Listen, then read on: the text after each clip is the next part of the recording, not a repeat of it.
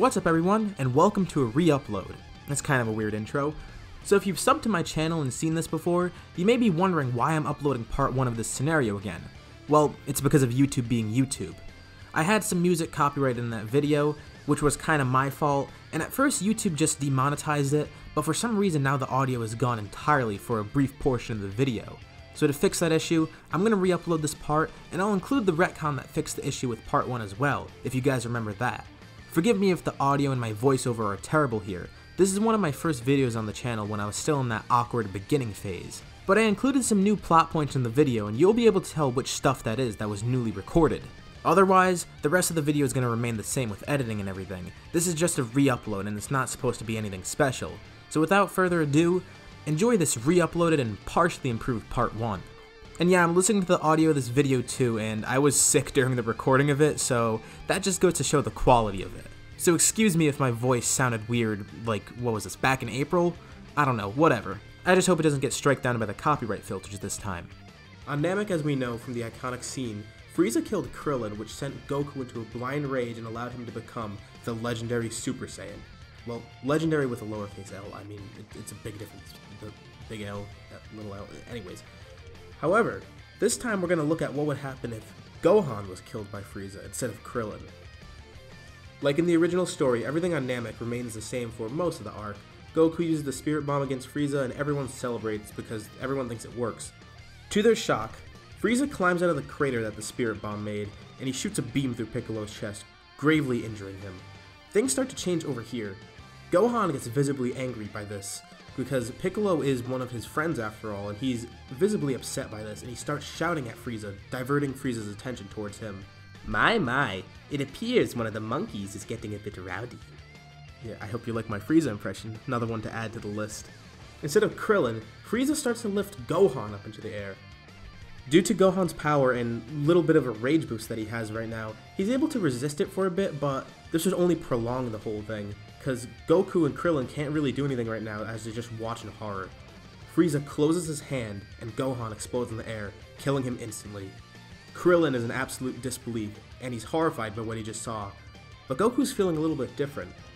Goku is immensely angry, even more so than he was in the original.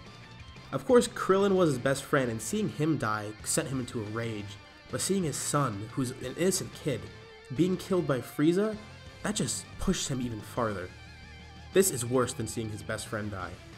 Goku's hair starts to glow as he violently twitches, and in a shorter time span than the original, Goku is able to turn into a Super Saiyan. Albeit due to his rage, he transforms in a more violent manner. Also due to his rage, he gets a little bit of a boost in power, which we'll get into a little bit later. Goku glares at Krillin and tells him to get Bulma and leave, and Krillin obliges right away. Seeing his friend look like that scared him more than anything. He looked animalistic rather than the Goku he knew. So Krillin grabs Piccolo and goes off to find Bulma like Gohan did, and they go to leave Namek. Since we have power levels at this point, we can still see the difference in power, and we can look at it through numbers. At this point in the story, Goku had a power of 150 million in his Super Saiyan form, while Frieza was at 120 million at 100% power. He was weaker than Goku in the original, so he didn't stand a chance even then, but this time Goku's power level is around 180 million, a 20% increase because of his heightened rage. Goku also decides not to show Frieza any mercy this time, also due to the rage. After Frieza deals the finishing blow to Namek, this only causes Goku to be angered even more. So here's where I want to stop myself. In the original video, I never included this, and I ended up having to retcon and include it in a separate video, but I'm going to splice it in here so things make sense. Originally, I said that Frieza killed Gohan. However, we're going to change it a bit and say that he gravely injured Gohan instead, similar to what he did to Piccolo. Gohan was able to resist Frieza's attack better than Krillin, and instead of being completely blown up by it, he barely survives it. Frieza struggles with trying to kill the kid, and instead he just launches a powerful blast that sends him flying off in the opposite direction. Krillin evacuates the area with Piccolo, as he tries to find Gohan since he can still sense Gohan's energy, even though it's very faint. While Goku continues fighting with Frieza, the wishes are made to revive everyone killed by him and to bring everyone currently on Namek to Earth. And since Gohan's still alive, he's brought back to Earth, but he's pretty much still dying. By the time he does arrive to Earth, it's too late. There's no way to help him in time or get Senzu beans, and this is how Gohan actually ends up dying. The reason I'm including this is because in the original upload, I said Gohan died right away, but if he died right away, then the wish to revive everyone on Namek would have just brought him back as well, and that would make this what if pretty pointless since not much would change from the original story. The retcon was kinda sloppy, but so was the whole writing for this original part since it was one of my earlier videos, so I apologize. With that out of the way, let's get back to the original video itself. Blinded by rage at the loss of his son, and of the eventual loss of Namek, and all the pointless lives that Frieza took, Goku quickly beats Frieza down and decides to kill him, with ease this time. Frieza is completely vaporized, and he's actually dead this time, so we don't have Mecha Frieza, which we'll get to a little bit later. Since he finished the battle quicker too, although not by much, Goku's able to find the ship and escapes into space before the planet explodes, instead of it being at the last second, so it's pretty clear that he survives this. The ship flies off to Yardrat as Namek explodes. On Earth, everyone of course is concerned. Gohan is dead, and everyone assumes Goku is as well, and this is especially bad for Krillin because, like when Goku died against Raditz, he's the one who has to break the news to Chi-Chi, and that's probably the worst part of all this for him. As we know though, Goku is on Yardrat, but Gohan is in a different place. Alongside Tien, Yamcha, and Chaozu, Gohan's in pretty good company, because he just made it past Snake Way all the way to King Kai's planet, and he's preparing to train there. So of course, like the original, everyone on Earth waits a couple of months for the Dragon Balls to reactivate, because they need to wait for the Namekian year to pass. During this time, however, on King Kai's planet, there's a little bit more strenuous training going on. See, Gohan, after seeing Goku's power with Kaioken, he kinda wanted to learn that himself, and that encouraged the other humans on the planet to learn that. So during this time period, Gohan, Tien, Yamcha, and Chaozu all trained to learn the Kaioken with King Kai. All the while Goku's on Yardrat doing his thing learning instant transmission, which happens like normal. So, a Namekian year passes and the Dragon Balls are brought forth. Porunga is summoned, and like usual, they try to wish for Goku back, only to find out he's still alive, and he can't be brought back because he wants to come back on his own terms. King Kai sends a transmission to Bulma and Krillin, telling them Gohan needs a little bit more time training with him, because he wants to see what his full potential really is. But he tells them they can revive the other humans, because they do have 3 wishes, and there's 3 of them that need to be revived. In the original, Tien didn't want to be brought back because he felt like he needed to do some more training with King Kai, but this time, because Gohan was there and they started learning the Kaioken, he feels like he's had enough training, so of course, Chaozu goes back with him too, and Yamcha, like in the original, he goes back. Those 3 are brought back to life, and we can see the fruits of their training.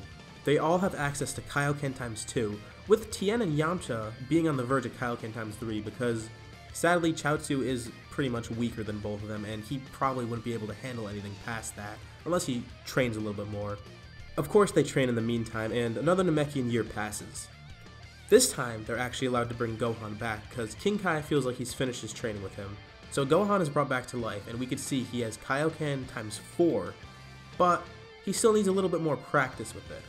You see, he has the Saiyan physiology that the other humans don't have, so I'm sure his body would be more capable of handling the stress, and of course every time he uses it he will be beat down even more, and then he'll come back and get a Zenkai boost, so it keeps snowballing until he's able to use it more effectively. And while they did have another wish to bring Namek back, there's still one extra wish that's remaining. Piccolo decides that they should wish for Kami's youth, similar to what King Piccolo did in the original Dragon Ball, where he regained his youth and he became a lot stronger. This would be beneficial because, well, Kami's pretty old, and wishing his youth back would make him a lot stronger and probably able to make the Dragon Balls stronger too, similar to how the Namekian Dragon Balls are, so this would only be beneficial for them. And it also becomes very important later on, and you could probably see where I'm going with this, but that's for another part. While Kami isn't present there, he does know what's going on because he can listen into what's happening. And of course, he thinks this is a great idea. It's only beneficial for everyone, especially him. I mean, he is a god after all, it would be good if he's a little bit stronger. So, they decide to wish for his youth back, and he notices right away the dramatic increase in power. All his wrinkles go away, and he starts to resemble Piccolo a little bit more because he does have his youth back after all. He's delighted to see the dramatic increase in power, and he's now a lot more useful than he was before, and he gets to work on improving the Dragon Balls, similar to how the Namekian ones are. Now that those 2 wishes are settled and everyone's revived, the Namekians get their planet back. Well, their new planet. And they go off to that like in the original. And of course, Vegeta goes off to another planet like in the original to train. If Kakarot gets to train, he should too. He wants to be as strong as him, if not stronger. Especially since Goku, a low-class warrior of all people, has the Super Saiyan form, but he, the prince, doesn't. So that wouldn't change because of course Vegeta would want to pursue that form. Back in space, King Cold is kinda confused. He hasn't heard from his son in a while and he wants to know what's going on. I mean, surely he couldn't have lost to some simple monkey, no. So he flies off to where Namek is, or was, only to find that nothing's there, not even Frieza. He equips the scouter, tries to contact him, or even just to scan for his power, and he can't see anything. He assumes the worst, and he knows Frieza is dead. However, he did hear something interesting before. See, he still knows who Frieza fought. He knows it was a Saiyan known as Goku, and because of Vegeta traveling to Earth before, he knows that Goku lives on that planet. Although disappointed that his son lost to a Saiyan of all people, he's obviously still pretty angry, so he travels to Earth to enact his revenge. Time passes and everyone's still training. The humans want to boost their Kaioken, Vegeta's off on some planet training to become a Super Saiyan, Goku's on Yardrat, and Gohan, well, he's a little different. While he does have Kaioken, he knows about the Super Saiyan form too, and he wants to pursue that himself. He's angered that he wasn't able to protect himself last time. He could have avoided that death if he was a little bit stronger. That's why he wanted to learn Kaioken. He didn't want to be helpless anymore. For all he knows, they could have stopped Frieza earlier on if they just killed him right away if he had some sort of power boost like Kaioken or Super Saiyan. On King Kai's planet, he worked with King Kai to try to at least tap into the form. Of course, he wasn't able to do it at this point, but he was able to do it for a little bit. His hair turned gold, but he couldn't quite hold the form. He needs some sort of catalyst to fully unlock it, kinda like Goku had. Or at least some more intense training, but at this point in the story, he's not going to have it yet. That's going to come a little bit later, and we'll get into that in the next part. For now, he has his Kaioken, and similar to the humans, he's trying to improve that, because he does know he could push it farther, up to 20 times at least. One day during their training, they sense a huge power level coming in. It feels similar to Frieza, but not quite like him. And they thought Frieza was dead, but no. Something else is coming. This is not Frieza. They all travel to where they sense the power level coming from, and they see a ship descending. Out walks someone that looks like Frieza, but not really. Before King Cold even does anything, something unexpected happens. All of his soldiers fall to the ground, and all he sees is a purple-haired boy standing there with a sword. Oh, and who are you? I'm a Super Saiyan, and the one who's here to kill you. It's none other than Trunks, who's arrived from the future to help save the past. But he's a little confused though. Where's Frieza? Only King Cold is here. From what he knows, Frieza and King Cold came here with Frieza's new mecha form, but he doesn't see Frieza anywhere. He powers up to Super Saiyan, and everyone, especially Vegeta, is shocked to see that this random guy that just came here is a Super Saiyan. First Kakarot, and then this nobody? Why is everyone becoming a Super Saiyan all of a sudden? Trunks makes quick work of King Cold, and the deed is done. Goku then arrives, and this is where we're going to leave it off for now.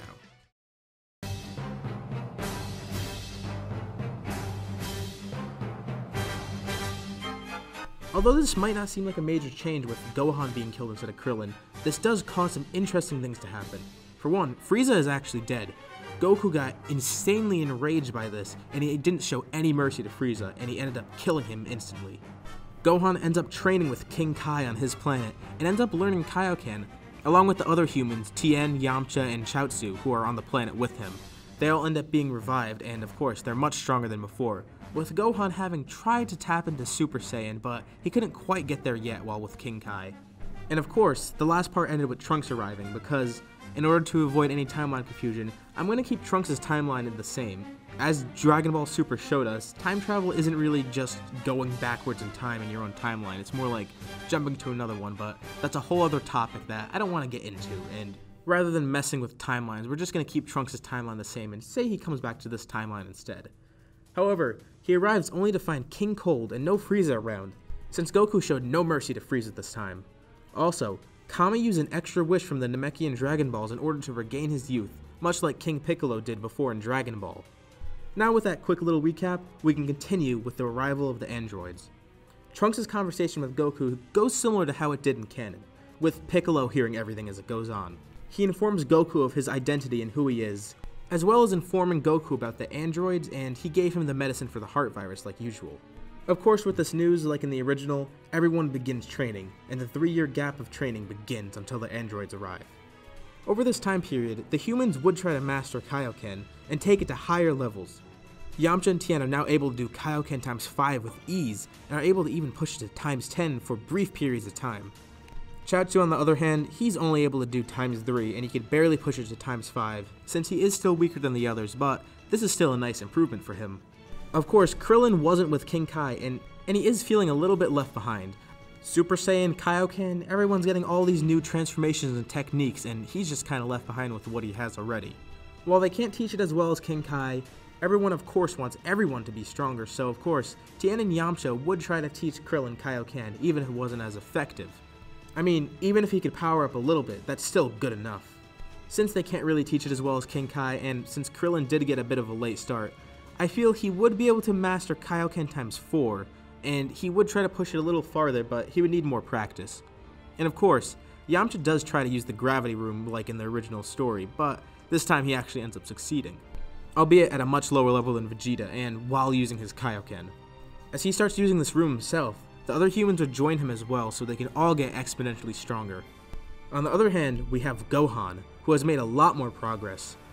As I touched upon in the last part, being a half Saiyan, Gohan's Saiyan physiology would allow him to handle Kaioken much better, kinda like Goku does, not to mention he does have a lot of latent power due to him being a hybrid.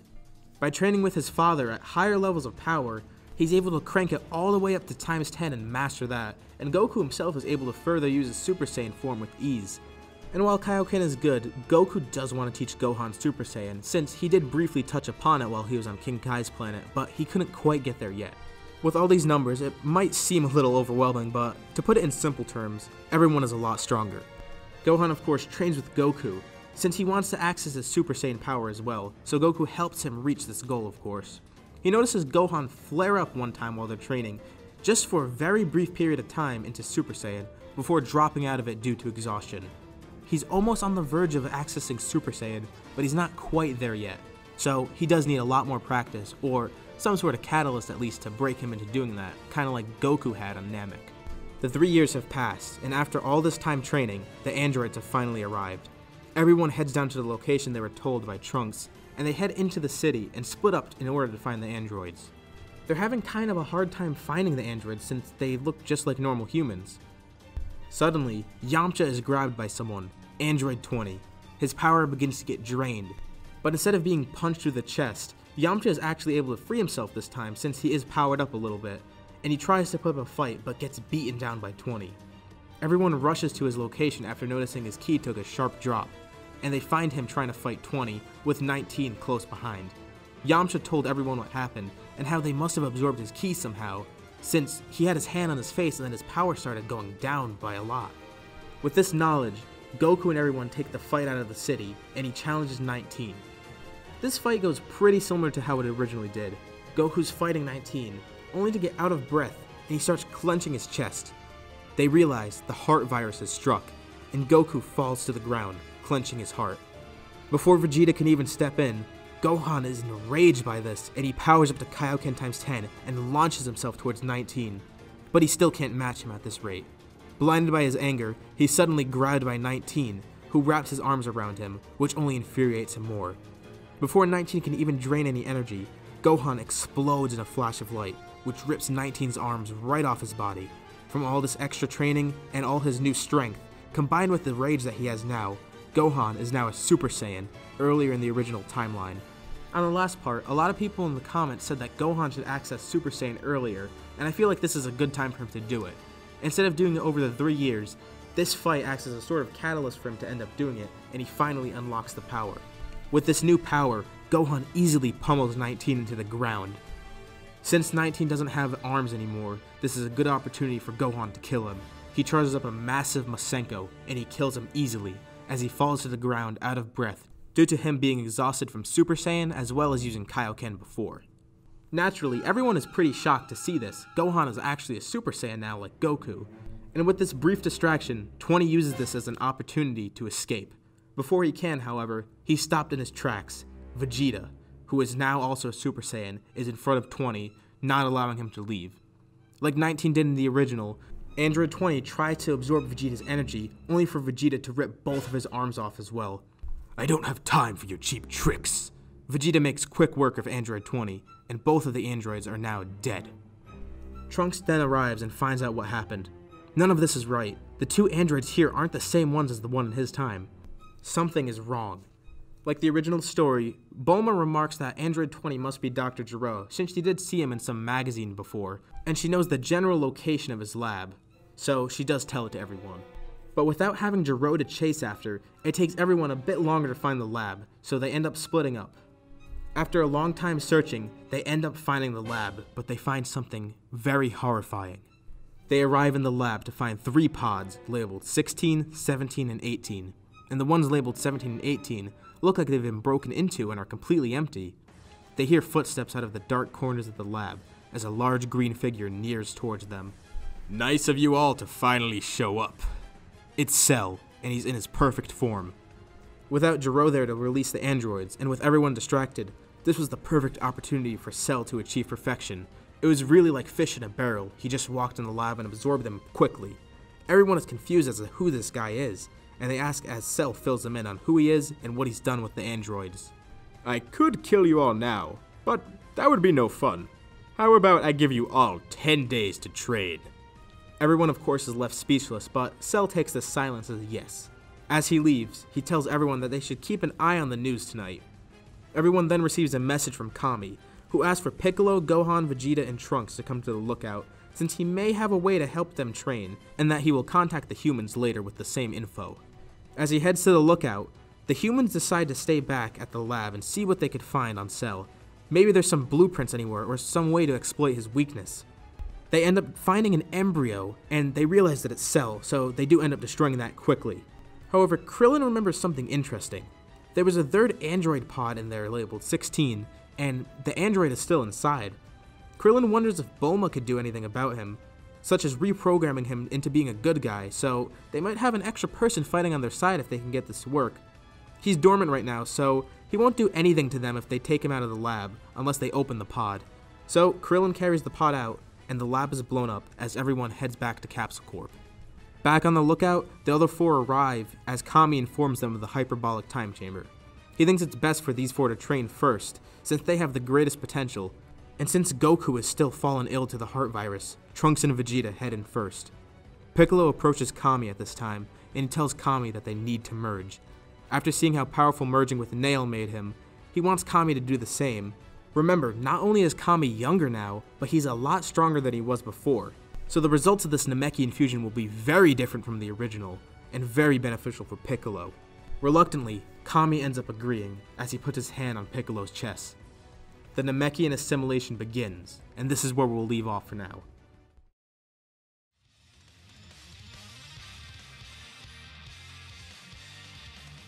We left off with Vegeta and Trunks going to the time chamber to train, and Kami merging with Piccolo. In this timeline, remember, Kami is much younger than normal since there was an extra wish that wasn't claimed, allowing him to restore his youth like King Piccolo. He saw it would be better if the God of Earth was young instead of old and not very powerful. He's a lot stronger now than before, so this Namekian fusion will yield a lot better results. Piccolo and Kami merge into one being, and the results are apparent right away. Piccolo's power is insane, and is nothing like anyone has ever sensed before. The original fusion made him strong, but this one is way stronger. With this fusion, he's nearly as powerful as Super Vegeta when he makes his inevitable appearance. His power is massive because of this fusion, and it's comparable to Super Vegeta or Semi-Perfect Cell in the original story, but he has more power than either of them this time. This is great because of how strong he is, but one issue is that Cell is perfect now, so even though this fusion did give him a huge boost, he's actually kinda underwhelmed by it. But once the Saiyans are done in the time chamber, he could train himself with this new power and become stronger than ever. Vegeta and Trunks emerge from the chamber, and they don't really have anything to do at this point since they're no match for Cell, so they don't go off to fight him. They just spend their time outside of the chamber training in the gravity room instead. Goku wakes up, and he and Gohan head into the time chamber, and they actually see different results from the main timeline. Gohan is already a Super Saiyan, and is much more motivated to train here than he was originally. This allows them to get a head start, and they're actually easily able to go further beyond Super Saiyan up to grade 4 and perfect the form, only in a few months rather than taking the whole year. Given that they've perfected this form and can use it efficiently with little stamina loss, they decide to crank up the power, literally. Both of them know the Kaioken, and since they can use Super Saiyan as easily as their base form now, they experiment a bit and try to further master Kaioken and eventually combine it into Super Saiyan to create Super Kaioken. With Kaioken alone, they can only do about 40 times with some strain, but it's kind of useless to them since Super Saiyan with Kaioken is much more powerful and efficient. Even Super Saiyan alone is more powerful than just Kaioken. When they use Super Kaioken, however, the multiplier is much lower because even though they've mastered Super Saiyan, it causes immense strain on the body using these two techniques together, so it's not like they're going to be going Super Saiyan Kaioken times 40. Remember when Goku went Super Saiyan Blue Kaioken times 10 and he could barely manage that? It's kind of like that here, where they can go times 10, but it's very risky for them, so they're sticking to very low multipliers for now. They end up having a lot more time in the time chamber to train because of how efficient their previous training was, and Goku's confident that they're more than powerful enough to defeat Cell now, so he decides to work on teaching Gohan some interesting techniques instead, rather than focusing on furthering their power because they see it as high enough already. The two exit the time chamber much more powerful than they were in canon. They're both about 1.5 times as strong as they were originally, and that's without Kaioken. With Kaioken, they pretty much feel unstoppable. Vegeta is furious and heads back to the time chamber quickly with Trunks to try and master Super Saiyan himself, much to Piccolo's anger since this means he has to wait longer. Vegeta and Trunks are actually able to master Super Saiyan and come out of the time chamber a day later, and Piccolo finally gets to head in and train, but he doesn't have a training partner. Tien actually offers to go in with him since Tien's one of the stronger humans at this point, and is the most skilled with Kaioken when compared to the other humans. Since Piccolo is so much stronger, Tien has to train with Kaioken a lot to keep up. This training allows Tien to actually master Kaioken times 10, and being able to push it up to times 20 and even times 40 for very brief periods. This is great for Piccolo because he has a strong training partner, and this means he can get a lot stronger than if he were just in there alone. This also means Tien gets stronger, obviously. By the time they leave the time chamber, I would place Piccolo just under how powerful Goku was with Super Saiyan Grade 4 in canon. Not as strong, but weaker. And if Tien were able to go Kaioken times 40 and use the Tri-Beam, he'd be insanely powerful, but realistically he'd only be using times 20, so he's going to be somewhere below where Piccolo is now, and above where Semi-Perfect Cell was. And remember, I'm comparing Piccolo to the Super Saiyan Grade 4 Goku in canon, not the one in this story, who's way more powerful. The fact that Piccolo and Tien, some of the side characters, are more powerful in this timeline just shows that everyone here is way more powerful than normal, and combined they heavily outmatch Cell without them even knowing it. And at this time, of course, Dende is also recruited like normal as Earth's new guardian. Needless to say, they're pretty confident about fighting Cell, and as much as I'd hate to say it, it's a pretty anticlimactic fight. What happens here is, well, first Goku fights Cell and is pretty one-sided. They're even at Goku's Super Saiyan level, but if he uses any level of Kaioken, Cell just becomes fodder. He wants to let Gohan have a turn, so he ends the fight and even gives Cell a Senzu. Cell is basically a training dummy for them. Cell realizes this and gets insanely angry, and is being dominated by Super Saiyan Gohan. Gohan is about to finish him off when suddenly, Cell inflates and prepares to explode. Oh no. Goku regrets toying around with him, but Gohan has an idea, and he thinks quick. And this is where their extra training in the time chamber to learn techniques comes into play. Gohan ends up showing off another technique that surprises everyone except for Goku. He grabs onto Cell and then he disappears. Whoa, wait. Sal, did you say that Gohan has instant transmission? Well, yeah. Remember I said they had a lot of extra time in the time chamber and Goku taught him techniques? Well, this was one that he taught Gohan. Why would he teach him this and how? Well, after what happened on Namek, Goku wanted to teach this to Gohan if he was ever in a deadly situation like when he was with Frieza, so that he can escape. No one has ever asked Goku to teach them this technique before, but Gohan actually asked him to teach it this time. And considering they're already strong enough due to their training, Goku decided to teach Gohan how to use this. And while Goku was on Yardrat for a year, we don't know how long it actually took him to learn it, and even if it took months on end, they still had more than enough time in the time chamber to practice this, at least half a year. So yeah, Gohan actually knows this technique now.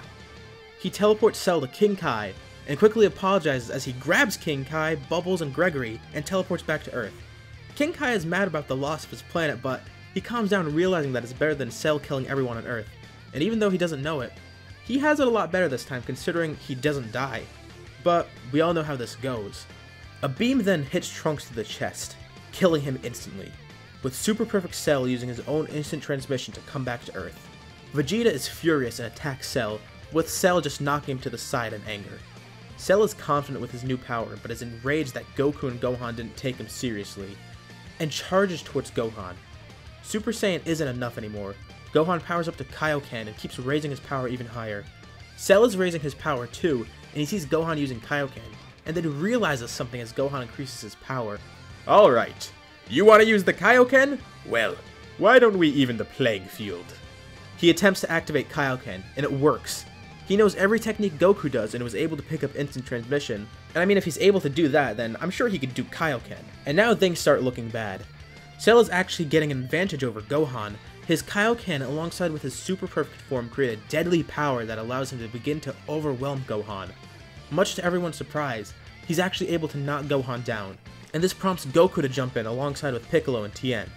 Gohan was their strongest fighter, and this trio was temporarily able to hold Cell off, with Goku using Super Kaioken as well, and Tien using his own Kaioken. Cell just power-ups further by exploiting Zenkais with his faster regeneration, and is able to knock down Tien and Piccolo, leaving only Goku who is wearing out. Cell is getting cockier and enjoying himself, and begins to brutally beat down Goku like he wanted, not even noticing that Kaioken is actually kinda draining him.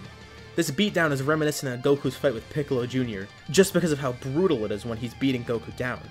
But out of nowhere, a loud scream is heard as Gohan rushes in and his power soars. He joins in the fight, and together, he and Goku overwhelm Cell and quickly charge up a Kamehameha together, with Cell launching his own.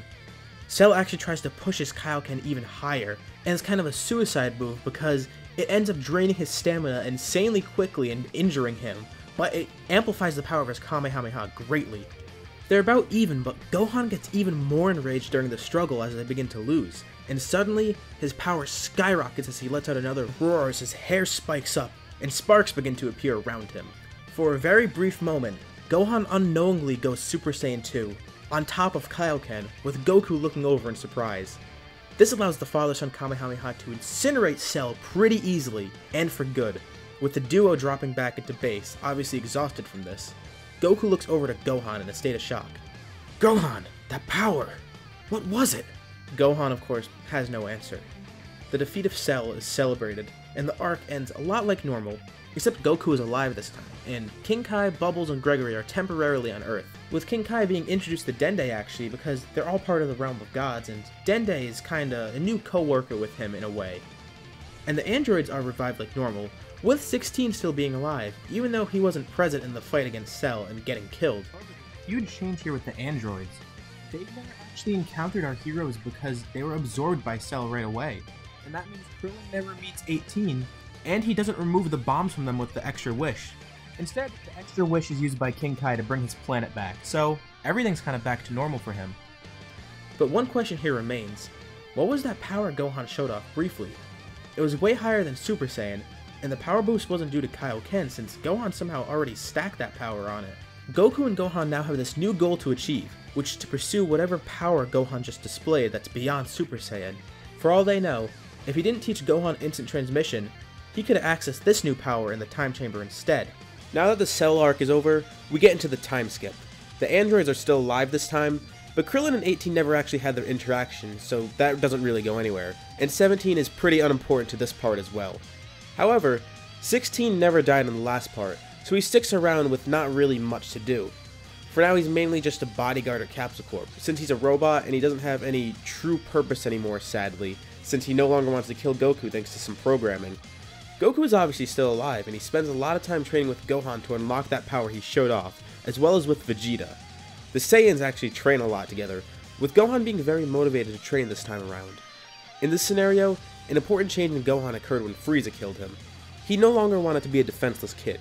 If he was stronger and not afraid to fight, maybe he wouldn't have died against Frieza.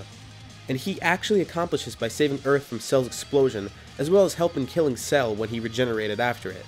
He of course still attends school, but he's very motivated to train nonetheless. Similar to what happened in my What If about Goku going to Vampa after Namek, Gohan actually becomes the Great Saiyaman earlier on, which in turn means he meets Videl earlier too. With all of his training and his desire to help people, as well as the fact that he wants to be able to get to school without people finding out he has the powers that he has, he takes up the disguise of the Great Saiyaman so no one suspects that it's him, except Videl of course. Besides that, Gohan's training is going pretty well. He, Goku, and Vegeta have all actually accessed Super Saiyan 2 during the time skip, with Gohan still being the strongest of the group.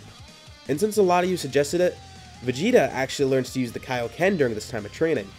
While Goku and Gohan did get Super Saiyan 2, they want to add to it by putting Kaioken on top of it just like they did with Super Saiyan. Vegeta didn't want to be left behind of course, and he demanded that Kakarot would teach him this technique, and he got what he wanted. Now you might think people just suggested it because it sounds cool, or that I'm putting it here because of that, but when you think about it, it makes sense. So many of the characters in this scenario know how to use the Kaioken, so why would Vegeta willingly be left out, especially when it increases his power so greatly? And of course during this time period, Goten is still born. Now with all of that out of the way, we can get into the Buu Saga. The World Tournament is coming around, and most of the same people join, except 18 obviously isn't present for it in this scenario. Instead, Goku actually seeks out Tien to see if he wants to join, as well as Yamcha. Given the old times where Goku would be at tournaments with these two, he wants to try to go back to that again, since it sounds like fun. So in 18's place, we actually have Tien and Yamcha, with one of them instead taking the place of one of those unimportant side characters that was part of the tournament. This is a nice reunion to see, and even though Chaozu's only spectating this one since he feels like he's too weak to face the people he knows, we have a lot of the original tournament members from Dragon Ball: Goku, Krillin, Tien, Yamcha, and Piccolo. The tournament itself is pretty routine. We get the same setup for it all, and we end up reaching the part where Videl fights Spopovich, and we have that brutal scene of her fighting him, followed up with the usual events of Shin and Kibito coming into the story. Gohan goes up against Kibito, and this time, he shows off much more power to him. Gohan at Super Saiyan 2 is actually more powerful than he was originally, despite unlocking it later. Even though it did take him longer to unlock it, he got way more training in the 7 years than he did originally, as well as being able to use Kaioken on top of it. So he cranks it up to Super Saiyan 2 and then Kaioken times 10 on top of that to show Kibito his true power. Of course, he can't maintain this for long, so it's really just for show. This is when Spopovich and Yamu strike, and Kibito makes the grave mistake of letting it happen. Spopovich and Yamu fly off with the group chasing after like normal, with Tien and Yamcha joining in this time to help them. At Babidi's ship, he's happy to see that the two got the power for Buu's revival, and then he proceeds to kill them. Dabura ends up killing Kibito like normal, and he ends up turning Piccolo and Krillin to stone. But this was a big mistake for him, since the Saiyans, even individually, far outclassed Dabura, and Gohan actually fights him outside of the spaceship and wins with little effort. Shin tells him that defeating Dabura will result in Piccolo and Krillin coming back, and since they don't have time to mess around any longer, Gohan actually kills Dabura, which allows Piccolo and Krillin to return to normal. Now normally Gohan wouldn't really be up to killing people, but I feel like this would be something he would do just because of the fact that it saves Piccolo and Krillin, and he knows Dabura is a huge threat, so there's not really anything else they could do. He learned his lesson with Cell, he can't be afraid to do stuff like that. This whole scenario is focused around him having a change of heart after Frieza killed him. So he's not exactly like the Gohan that we know. He knows when killing must be done, even if it's something that he doesn't really want to do. Except for the now dead Kibito, everyone heads into the spaceship. Babidi is shocked to sense Dabura's death, but he doesn't care too much this time. Kibito didn't realize it, but Gohan's energy this time around was more than enough to revive Buu. Not only was he stronger in Super Saiyan 2, but he had Kaioken as well, giving the two Majin servants much more energy than they got originally. In the actual story, Gohan's energy was about half of what Babidi needed to revive Buu, so this time around it would certainly be more, not just because of the training, but the fact that he had Kaioken on top of Super Saiyan 2, so of course he's going to put out a lot more energy. There's no need for fights inside of the ship, and there's no need for Babidi to possess Vegeta. Babidi probably wouldn't even be able to possess Vegeta in this scenario since Goku's still been alive for the past 7 years, and Vegeta wouldn't really have the desire to change because Goku's been around. It doesn't really matter either way. He's happy that he has the power he needs now. The group arrives in the ship, but it's way too late. They see Babidi teleport out with the egg, and he smirks towards everyone, thanking them for their contribution in power. While Kibito and Shin's plan allowed the group to track down the ship, it also allowed Babidi to awaken Buu. The egg begins to crack as Buu emerges from it to the surprise of everyone. Things have taken a turn for the worst, and the only thing the group can do now is fight. First, some of the Z-Fighters go to kill Babidi, since it's the easiest thing they could do right now. The Saiyans hold off Buu and allow for this, so the group has at least taken care of Babidi. Shin warns them that they can't defeat him, but they at least want to attempt it. Goku, Gohan, and Vegeta go Super Saiyan 2 together and attack Buu, which is actually able to injure him a bit, but he keeps regenerating as they run out of stamina. Boo is getting angrier and angrier. These guys are starting to really annoy him. And on top of that, Vegeta is slinging insults at him left and right, and that just makes Boo more enraged since he kinda has a short temper anyways. Eventually, the Saiyans all use Kaioken on top of Super Saiyan 2, and collectively fire a blast at Boo which seemingly disintegrates him. The group is relieved. That wasn't really that hard. But then Shin notices that there's still pieces of him around, and he begins to heal. The group ends up falling back for a bit as they watch Boo reconstruct himself, and then he begins steaming. All of the frustration and anger from this fight is beginning to get to him, along with the fact that they're trying to kill him, and he suddenly ends up splitting into Good Boo and Evil Boo right in front of the group. "Great, now there's two of them?" Vegeta shouts as he tries to attack, but Goku and Shin hold him back. The two Boos begin to fight each other, with Evil Boo clearly having the advantage. Since no one really knows what to do, the Z-Fighters and Shin just watch, because maybe the Boos can just kill each other. But then they see as Evil Boo begins to absorb Good Boo, and he creates Super Boo. No one is sure what just happened, but then Boo turns to them and charges. He spreads his arm open to absorb the group, and a few of them dodge in time, but Boo is too fast for some of the others and gets them. Goku, Gohan, Vegeta, and Shin all make it out of the way. But Boo closes in on the humans and Piccolo. In an attempt to save some of them, Piccolo is able to fling Tien back, and Krillin pushes Yamcha out of the way. So while it saves those two, Krillin and Piccolo end up getting absorbed by Boo. With one person dead and two people absorbed, Shin yells to the group to retreat, as they quickly gather around him and he teleports away to the planet of the Kais while Boo is transforming. Boo's absorption of Krillin and Piccolo goes smoothly and it comes complete, creating a version of Super Boo that takes on Piccolo's traits like Bookalo, but has the powers of Krillin as well. Boo-Krillin? I don't really know what to call him here, but let's stick with Boo for now.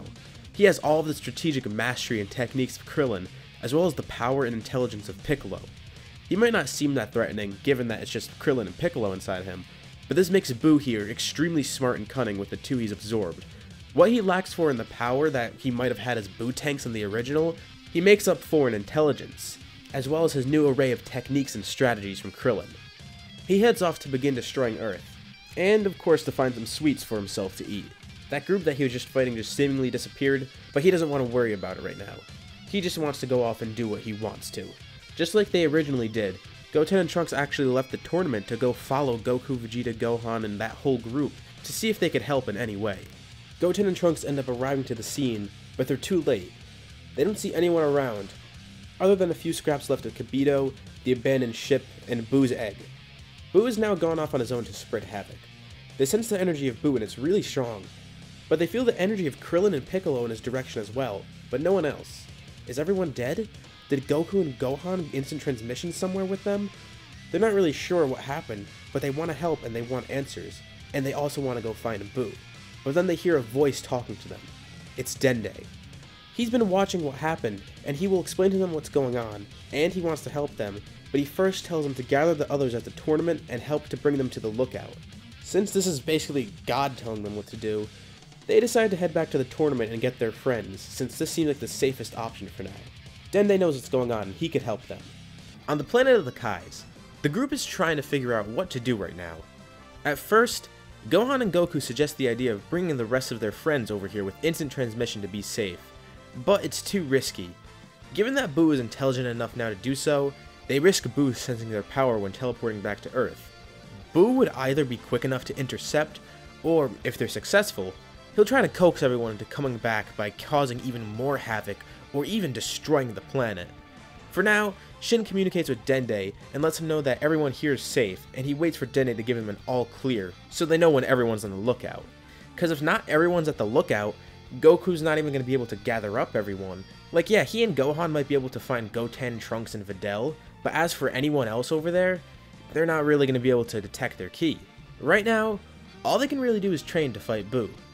They can try and revive Kibito later, but if they leave the lookout right now to find the Dragon Balls, everyone risks dying. But unbeknownst to them, Boo is paying close attention and is closer than they think. But he's not going to attack the lookout just yet. He's playing the long game. Shin informs everyone with him that he'll help train them, but time is of the essence so they can't spend too long doing it. He gets an idea, and knowing that the current strongest of the group is Gohan, he recommends having him try and wield the Z-Sword. For the others, he recommends that they try and train with Kaioken to increase their power and their ability to use Kaioken. Gohan is eventually able to pull the Z-Sword out of the stone and wields it, easier than he was able to in canon, and he begins training with it. In order to speed up the training, Shin decides to see if everyone else can use the sword as well, so they can take turns. Goku and Vegeta are able to actually pick it up after some struggle and transforming, while Tien and Yamcha are barely able to even hold it unless they have their Kaioken maxed out. Everyone tries training with it and making some progress, but they don't have enough time to actually make use of this training.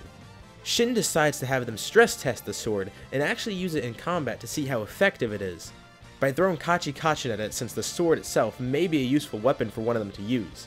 They think the Kachi-Kachin will be good target practice, but it ends up breaking the sword in half like normal. Shin and everyone else are panicking right now. That one thing that was helping them train is now broken, and they didn't even mean to break it. Shin especially is scared now. He just broke the sacred Z-Sword. But to everyone's surprise, Elder Kai emerges from the sword after it breaks. No one, not even Shin, knows what's going on now, but they're able to figure out who he is and what just happened after talking to him. Now with him there, things begin to turn around, but there's a bit of an issue. He tells them about the ritual to unlock potential, but it will take a while to actually complete, so while it is useful, they need a lot of time for it to actually happen. Considering how long it takes, the group decides that it might be worth using that ability on Gohan, since he's the strongest right now, while the rest of them return to Earth because sitting around here isn't really doing anything. Goku and Vegeta have gotten a little stronger from their Z-Sword training, so together they might be able to hold the Buu off. And if they ever need to, Goku could easily escape. Considering that Tien and Yamcha are around as well, and they have Kaioken, one idea the group has is bringing them back to Earth and having them train in the time chamber in the meantime. While they could send Goten and Trunks in, those two are just kids and don't have the experience or discipline that Tien and Yamcha have in a fight. After having contacted Dende, Shin knows that it's safe for Goku to actually head there now to the lookout, as long as he doesn't let his energy get too high. While on Earth, Goku will bring Dende along with him back to the planet of the Kais so he and Vegeta can train themselves and have someone to heal them. By having a healer there, that means they'll be able to do much more intensive training and exploit Zenkai boosts. With this plan now in mind, they put it into action. Goku brings Tien and Yamcha to the lookout, and they begin to train in the time chamber. With some intense training, Goku and Vegeta, as well as Tien and Yamcha, now have their own methods of getting stronger in order to fight Buu, while Gohan is having his potential unlocked. Everyone else remains on the lookout, since they're safe there at the moment, and after catching everyone up to speed, Goku then decides to instant transmission back to the sacred world of the Kais. Meanwhile, Buu is obviously off on his own, and he's killing time. He doesn't know when the group will return, and he could just destroy Earth now, but if he does that, there's no fun in it, because they won't come back here to fight him. He just spends his time fighting militaries, eating treats, and generally just causing chaos. He could be patient and wait for them to come back after whatever they do. I mean, he does have Piccolo in him after all. Patience is basically part of him now. In the time that he doesn't cause chaos, he could just meditate. This Buu doesn't end up forming a friendship with Mr. Satan either. He's not like Fat Buu where he'd be spending his time making a house and then befriending a dog. And Mr. Satan isn't even around there anyways. He was brought up to the lookout this time since he was at the World Tournament Arena, and I mean since Vidal's with them, of course they're going to take Mr. Satan as well. Given how long Gohan's ritual is taking, and the fact that everyone wants to be as strong as possible, about 2 days end up passing until everyone is finally finished with whatever training they've been doing. Goku and Vegeta have been able to use Super Saiyan 2 with less stamina drain, and are now able to use Kaioken at higher levels and use it better, all while using Super Saiyan 2. Tien and Yamcha, after 2 years of training, are now way more powerful than before. Without any transformations, they've been focusing on Kaioken only. Their base forms are exponentially more powerful now just a little weaker than where Goku and Vegeta were in their base forms before this arc started. Keep in mind, I'm talking base forms from before this arc actually began, because Goku and Vegeta are a lot stronger now in their base. With Kaioken now, they can use times 20 with no struggle at all, and are able to use times 50 too pretty easily. If they needed, they can use times 100, but it causes a lot of strain. That means they're essentially able to get the same multiplier as Super Saiyan or Super Saiyan 2. At Kaioken times 100, I would place them above base Vegeta and Goku right now, but under their Super Saiyan forms. It may sound like a big boost, but keep in mind that they had 2 years of intense non-stop training and now have Kaioken times 100 because they spent time improving that. And as for Goku and Vegeta, they obviously still have Super Saiyan, Kaioken stacked on top of Super Saiyan, and then the same with Super Saiyan 2. But even when you consider that, Tien and Yamcha still got an insane boost in power.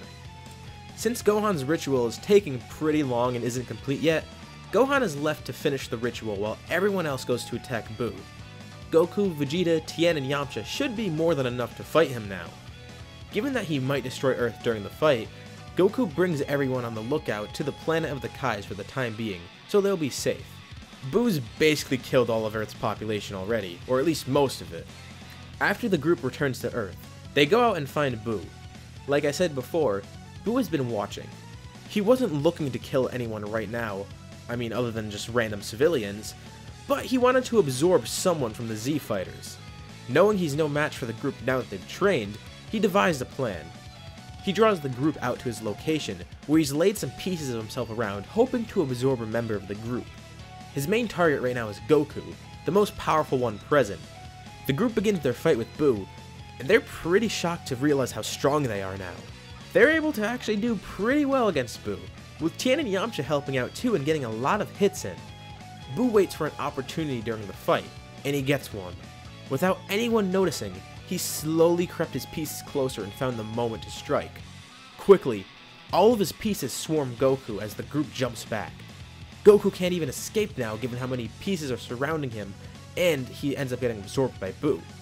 Now, Buu has absorbed Krillin, Piccolo, and Goku. He has now become Buku. You know, that name kinda sounded good on paper, but it doesn't really sound that well when I say it. Anyways, the group stands no chance now. And now without Goku, they can't even retreat. Luckily for them, Gohan's ritual completed during the fight, and now he's arrived to help. His new ultimate form is insanely powerful, but then he realizes what he's up against. He's able to actually hold off Buku for a bit, but starts to get overwhelmed. Buu is far too powerful, and then he completely begins to dominate Gohan once he realizes he has access to Kaioken now. Gohan has only one option: retreat. He instant transmissions to Vegeta, Tien, and Yamcha, and then teleports everyone back to Shin, who's been watching the whole thing happen. Now out of options, Elder Kai has one last suggestion that he just remembered, but it has a sacrifice with it: Potara Fusion. He explains what it is and how two people can fuse to fight Buu, although the effects are permanent, so they're going to be stuck together forever. If Buu isn't stopped, the universe will be destroyed, so they at least need to try this. Tien and Yamcha could fuse, but they may not be strong enough to beat Buu. At best, their fusion, even with Kaioken, would only do as well or a little bit better as Gohan did, in that Kaioken would end up draining them, especially if they run that times 100 for too long. They only have one other option of a fusion: Vegeta and Gohan. While the two know each other a little bit better in the scenario and are closer, Vegeta of course turns this down right away. There's no way he'd fuse with someone. Everyone tries to get him to, but he refuses. Bulma then steps in and pleads him to do it, and this gets through to Vegeta. Besides, she also suggests that they might be able to use the Dragon Balls to defuse them. Vegeta ends up finally agreeing, as Vegeta and Gohan each receive an earring. With no better option, Gohan and Vegeta put on the earrings, with Gohan thanking Vegeta for helping out. Together, their fusion should be enough to kill Buu once and for all. The fusion begins in front of everyone, and for those who can sense power, it's amazing to watch. Even the Kais are shocked. After the light of the fusion clears, a new figure is standing there: Vejihan, the fusion of Vegeta and Gohan. Vejihan turns to everyone and gives them a smirk. He's ready to go. He places his fingers on his forehead and instant transmissions to Earth. Buu is just about to instant transmission to wherever Gohan just went, under the assumption that he's already won and there's nothing the Z-Fighters can do to defeat him now. But because of that, he remained on Earth, allowing the Z-Fighters to attempt whatever last resort they had. Maybe it would be fun for Buu to watch. Nothing they do would be enough to kill him, or at least that's what Buu thought. Right when time's almost up, and just as he places his fingers on his forehead to instant transmission, he suddenly senses a power far greater than he could have ever imagined. In front of Buu, a new warrior appears, dressed in blue. Is that Gohan? Wait, it looks like Vegeta. No, it's both. Before Boo can even process what just happened, a punch is delivered square to his jaw, dealing a lot of damage. Huh, even without transforming, our power is far above yours. Boo gets up, shocked at the power he's just witnessed. No big deal though, it was just a lucky shot, right? Boo begins to go all out, at first not dealing any hits to Vegahan, but then he actually starts landing some. However, they don't do much damage at all. If Boo is gonna go all out, then Vegahan might as well give him a show. I can only imagine how strong I'd be with the Kaioken, but let's actually go a step further. Vegahan powers up, his hair turning golden and its energy rising to unprecedented heights. I guess you could just call this Super Vegahan. Now in Super Saiyan, the fusion is even farther beyond Boo. Getting annoyed and knowing he's gonna lose, Boo launches a candy beam at Vegahan, who is now turned into candy. It doesn't really do much though. Candy Vegahan is still able to do some damage to Boo, and ultimately gets reverted back to his normal state. Vegahan is now being very cocky, not wanting to kill Boo just so he can mess with him a bit, but also partially because if he kills Boo, Goku, Piccolo, and Krillin will die as well. The Vegeta part of him wants to kill Boo right now, as it could just bring back everyone with the Namekian Dragon Balls. The Gohan part of him wants to save everyone inside. Instead, they decide to willingly get absorbed by Boo first, after the fight hasn't been going for too long. While inside Boo, they're able to free Goku, Piccolo, and Krillin.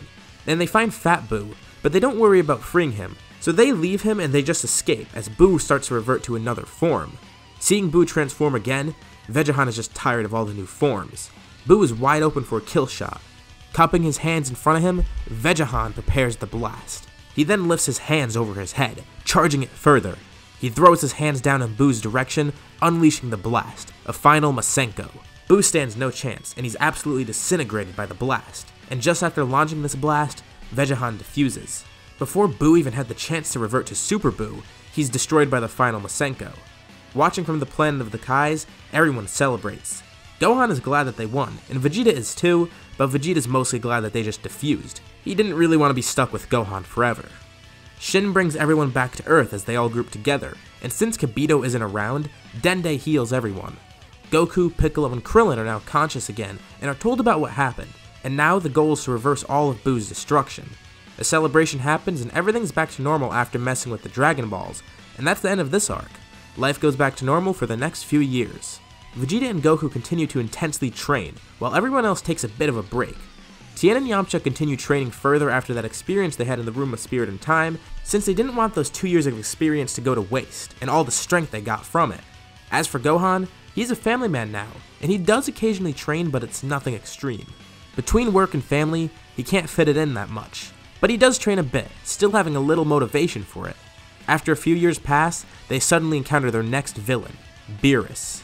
After dreaming about some Super Saiyan god, Beerus proceeds to search for this new rival. His search brings him to Earth, where he and Whis arrive at Bulma's birthday party. Beerus has a pretty good time here, enjoying the food and festivities, as does Whis. However, he still wants to find his rival. In terms of power, Goku, Vegeta, and Gohan are all fairly even. Even though Gohan got his ultimate form, Goku and Vegeta's training allowed them to catch up, so everyone is pretty much on par. If anything, the strongest one right now is Vegeta, who's a little bit ahead of Goku and Gohan, but only barely. His brief fight alongside the Z Fighters against Boo before fusing with Gohan, as well as the experience he got as Vegahan, puts Vegeta a little bit ahead, only by a small amount though. The humans here are way stronger than normal now that they know Kaioken, but they don't really do anything to Beerus.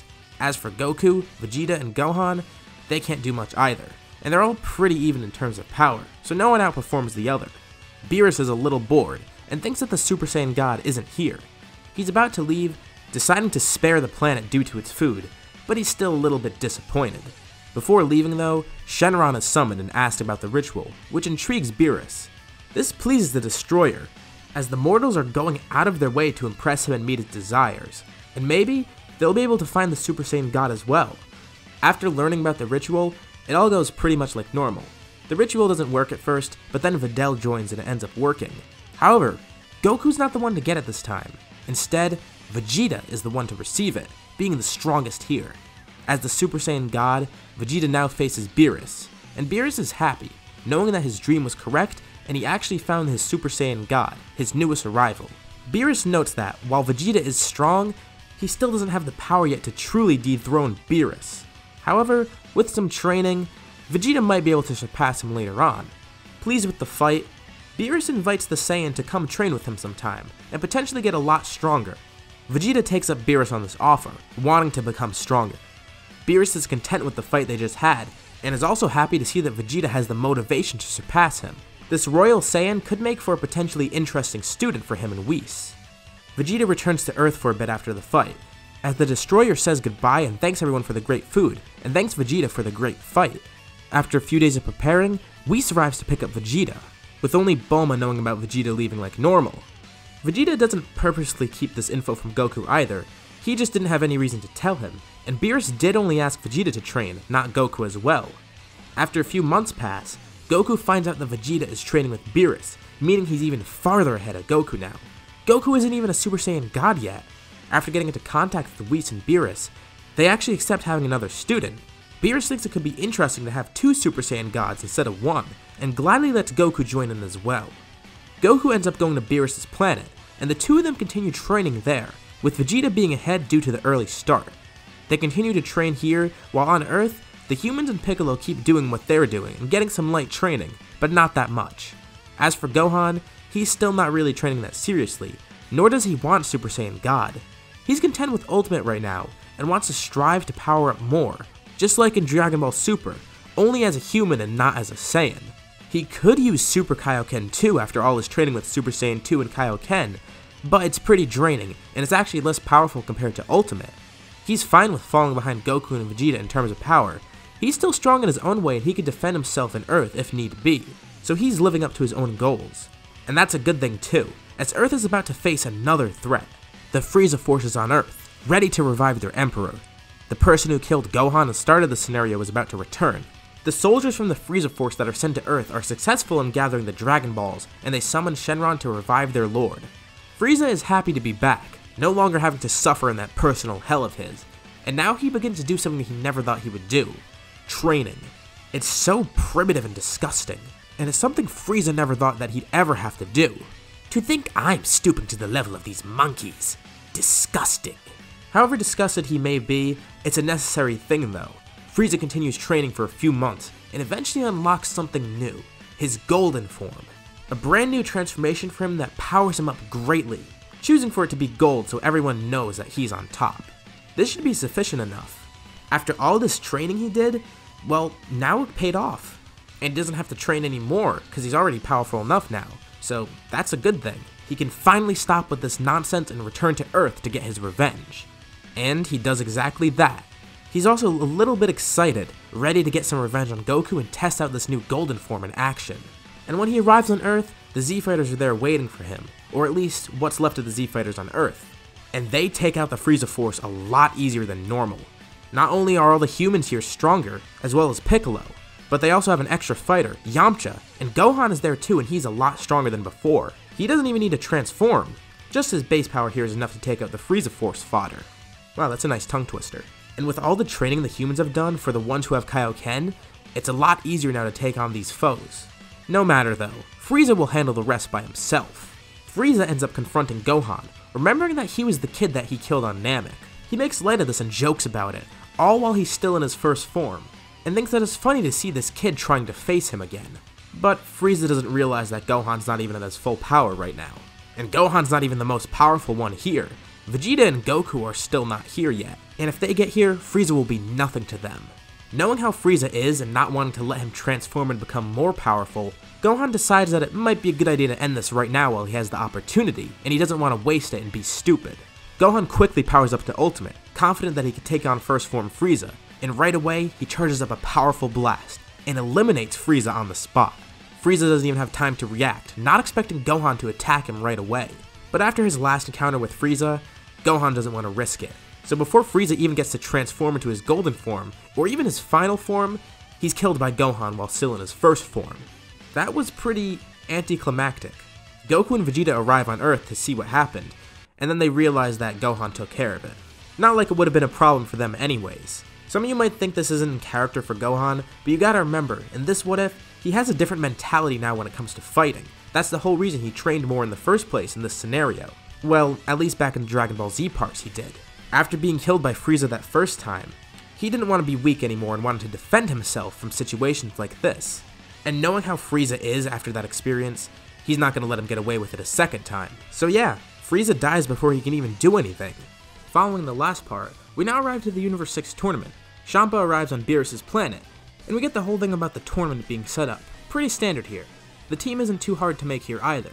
Vegeta and Goku are two obvious picks, and the next two obvious choices are Gohan and Piccolo, both of whom are much stronger than their canon counterparts.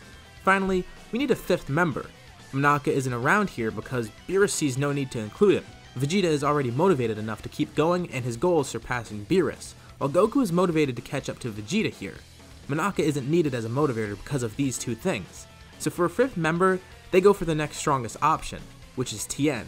Yeah, Tien's kind of an oddball pick, but in this scenario, he's made an immense amount of progress in comparison to his canon self. In the Cell Saga and Buu Saga, he had much more training and experience, training which was more rigorous as well than his normal routine. Tien also has Kaioken here, and while the Saiyans focus on their Super Saiyan forms instead of Kaioken, the humans who have learned Kaioken don't have any other transformations or techniques to actually focus on. So all of Tien's focus has really been towards improving Kaioken and increasing his stamina usage in it. They could actually ask someone like Yamcha or Krillin, or even a really oddball pick like Videl, who's actually been kind of training with Gohan a bit like I briefly mentioned earlier, even though she's still very weak in comparison. Or even Goten and Trunks are options as well. But Tien is the best choice here. He's the strongest human, as well as the strongest option in general. Plus he's a master at strategy and martial arts, unlike someone like Goten or Trunks, so he's naturally the best fit here. Tien hasn't been able to truly test his power in a while, and while he has his dojo to actually maintain, leaving it briefly for a tournament isn't something he minds too much. Tien is much more involved with the group after his experiences in the Cell and Buu Saga during this scenario, and the same applies to the other humans as well. And even though the others are good choices, Tien is still the best option here. In terms of training, Goku and Vegeta still head into the Room of Spirit and Time for 3 years beforehand, and they get some good training in like normal. This training allows them to practice some new techniques as well as improve their power, and you'll see what I mean during the tournament. 3 days pass and they exit the Room of Spirit and Time, and after taking a shower and shaving, they end up heading to the tournament with the rest of the group. Arriving on the unnamed planet, Universe 7's fighters are now ready to fight. For the order, it goes as follows. Goku's up first, followed by Piccolo, then Tien, Gohan, and finally Vegeta. First, we have Goku versus Batamo, and there's nothing really that changes here too much. Goku gets the win against Batamo, and it's nothing out of the ordinary. And since Universe 6's order remains the same, next Goku ends up facing against Frost, and he loses like normal. That's a little strange. People suspect that Frost is up to something. How could he defeat Goku so easily? He doesn't even seem that strong. Next he's up against Piccolo, and just like normal here, Piccolo gets defeated too. This guy shouldn't be that strong, where he could defeat these two so easily. Tien is up next, and having 3 eyes and sharp vision really helps him here, because he's able to pick up on something that no one else noticed. He's been able to pick up on Frost's movements, and he picked up on the fact that Frost has been lunging his wrist out towards Goku and Piccolo, albeit very subtly, and this catches Tien's eyes, all 3 of them, and that's when Tien spots it. On Frost's wrist, it's barely visible, but he can see a light reflecting off it. There's something on there that's metal and reflective. Tien points out, and it's found that Frost is using needles. Plus, Frost's true identity is revealed. Not really surprising, considering everyone judged him to be kinda like Frieza from the start, but no matter. Tien didn't want him disqualified though. He wants to actually test out his strength against him, and instead, he fights him just without Frost using the needles. And it's a pretty close fight, but once Tien pulls out his Kaioken, he's able to secure the victory, and it's a good practice for him and lets him see where he is in terms of power. He actually enjoyed it quite a bit. Moving on to the next round, Tien faces up against Vegeta. Tien can't hurt him at all, but after finding out about his weakness, Tien is able to insult Vegeta in order to win the fight. But he finds out about the weakness kinda late into the fight, long after Vegeta already tried to smoke him out by heating up the arena. Tien forfeits after this, leading this match to be a draw. With Vegeta making the arena so hot, he needs to catch his breath and recover his stamina. He wouldn't be good in the fights if he kept going like this. He's too tired out from the heat, and he doesn't really want to push himself too far to where he'll probably pass out or die and be useless to the team. Next, Gohan is up against Kaba. Gohan's pretty interested to hear that Kaba is actually a Saiyan, but he's also surprised to find out that he doesn't know what Super Saiyan is, and that he doesn't have a tail, or he wasn't born with one either. Gohan's actually pretty intrigued to hear about all this stuff, especially seeing this other universe, and how it even has similar races but they're even different than the Universe 7's. You know, being a scholar and all, Gohan would probably love to learn about this kind of stuff and study other universes and make some big discovery, so this is really going up his alley. But even though it's interesting for him to learn about, that's obviously not what he's here for. They're both here for a fight.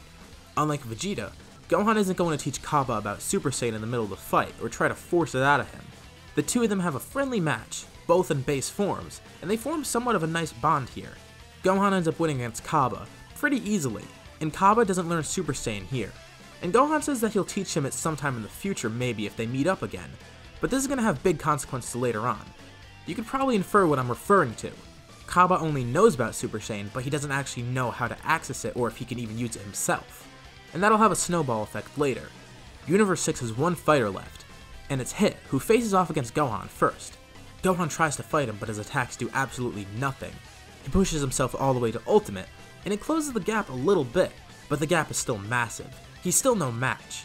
He's able to figure out Hit's time skip though, which is a breakthrough for the team.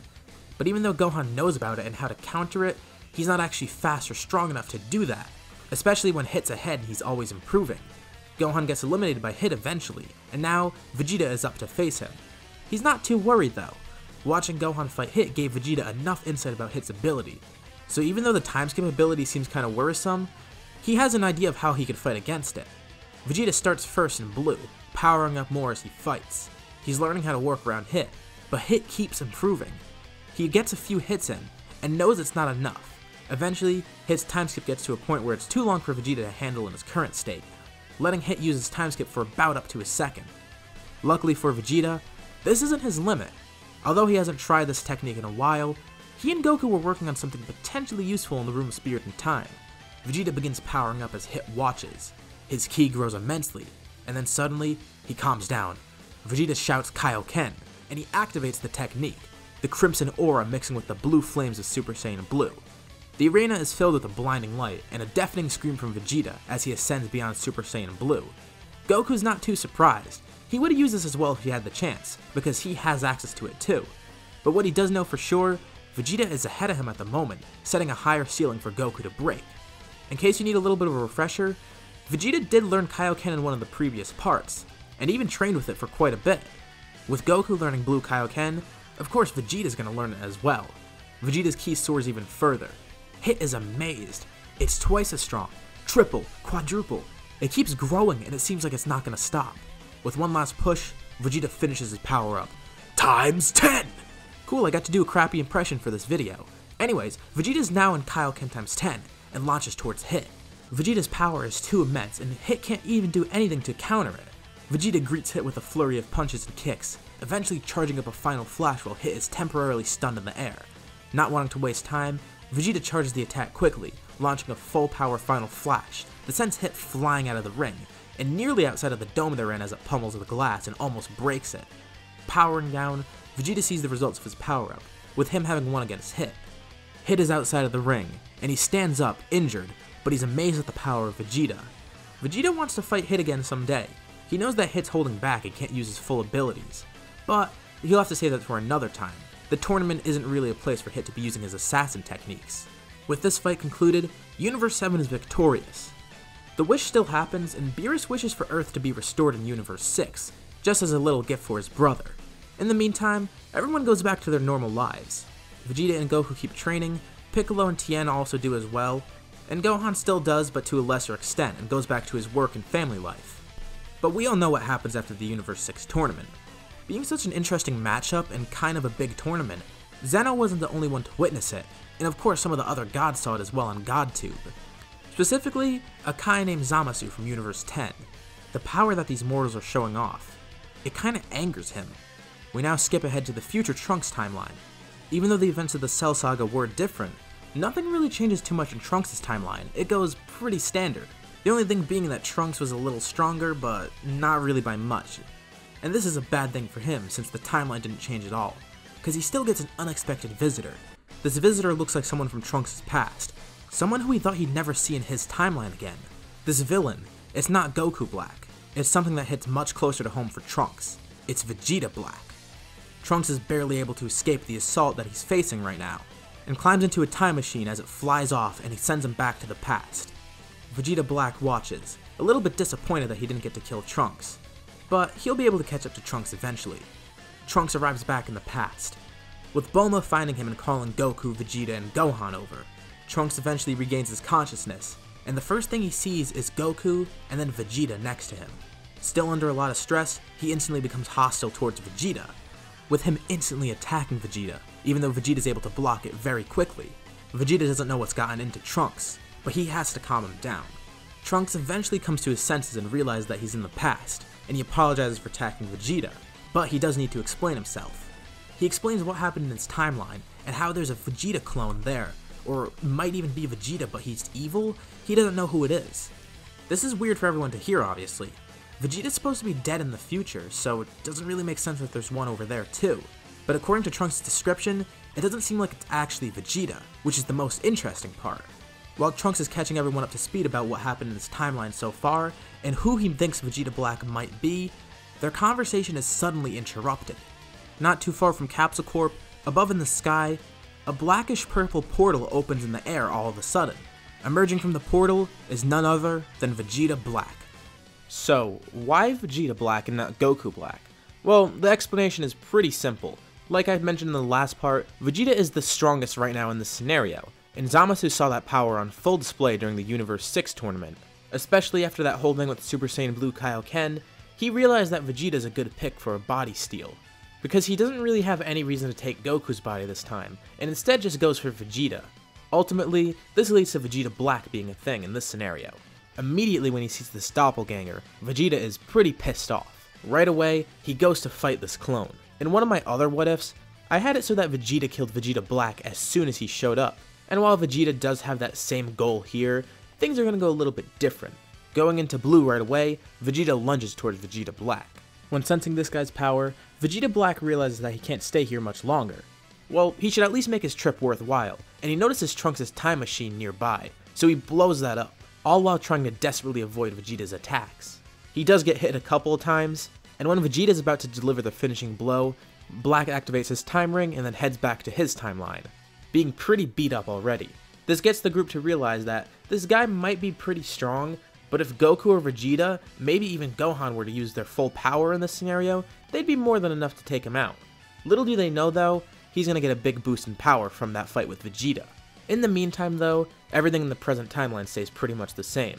During the time it takes to finish the time machine, all that same stuff happens. Back in the future timeline though, Vegeta Black arrives back in pretty bad shape, but Zamasu's able to heal him, so it's not really that big of a deal. This actually turns out really good for Black, because much like Goku Black, this means he gets a Zenkai and eventually unlocks Super Saiyan Rose. This will definitely be a huge help once everyone comes back to this timeline. After some time passes, the time machine is fixed, and Trunks heads back to his timeline with Vegeta and Gohan this time. Because of all the events on Namek and the whole reason this scenario started in the first place, Gohan is a lot more proactive, so he actually is present in this arc. And like normal, Goku stays back, because in terms of Vegeta Black, Whis and Beerus actually have a hunch as to who the true identity of this guy is. So Goku sticks with them, and they all head to Universe 10 to visit Zamasu. While that's happening, Trunks, Vegeta, and Gohan enter the time machine once again. The three of them arrive in this timeline, and after meeting up with Mai and all the people living underground, they come back up to the surface and are faced once again with Vegeta Black. Except this time, things are a little different. There's someone else with Vegeta Black who introduces himself as Zamasu, and he looks kinda like a Kai. This guy could probably be the key to who Vegeta Black truly is, and of course, he is the key, because he explains all the info everyone needed. Who he is, who Vegeta Black is, and why they're here, and what they plan to do. Zamasu lays out the Zero Mortals plan like usual. The three of them don't care though. They go to attack Vegeta Black, who then begins to show off a new power of his. He transforms and shows off his new form, Super Saiyan Rose, which actually is powerful enough to even match Vegeta in power. While Vegeta fights his clone, Gohan and Trunks try to fight Zamasu. In terms of power, Zamasu's not too much trouble to fight, but they soon come to see what his immortality truly entails, and how they can't actually counter it. Whatever attacks they land on Zamasu, they don't do anything. Gohan and Trunks at one point even think they killed Zamasu, but he just regenerates. There seems to be no actual way to kill him. Vegeta continues fighting Vegeta Black, the latter of which actually has an advantage in this battle. Vegeta is getting beaten pretty badly, and they realize that they need to retreat. Trunks decides to create a diversion using a solar flare. Gohan uses his instant transmission to retrieve Vegeta as quick as possible, so the three of them can head back to the time machine ASAP while the blindness wears off for Zamasu and Vegeta Black. They were able to get there in time and actually escape. Back in the present timeline, things went pretty normal when meeting Zamasu. They learned of Zamasu's involvement in the future, and with Beerus and Whis spying on Zamasu in this timeline, they end up finding out that he's actually a bad guy, since they see him trying to kill Gowasu, and like normal, he gets erased. Trunks is about to head back, but then Gohan brings something up that's really important. Thinking ahead, he brings up the fact that the timelines are different, so pretty much like the Android saga, killing one person here might not mean it's gonna affect the future. I mean, while Zamasu was traveling through time, who's to say that the one from the future timeline is actually not a different Zamasu? Killing him here doesn't 100% guarantee that he won't be present in the future still. That's a good point, because even though he does have the time ring, this still could be a possibility, and it could be two separate Zamasus. So before they head back, they actually want to head back prepared.